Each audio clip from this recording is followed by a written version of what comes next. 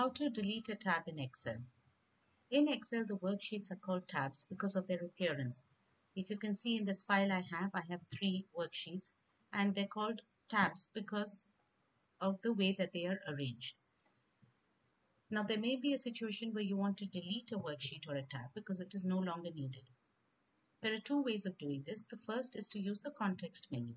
So I've selected sheet C or tab C. I'm going to right click and say delete. I will be warned that it will be permanently deleted.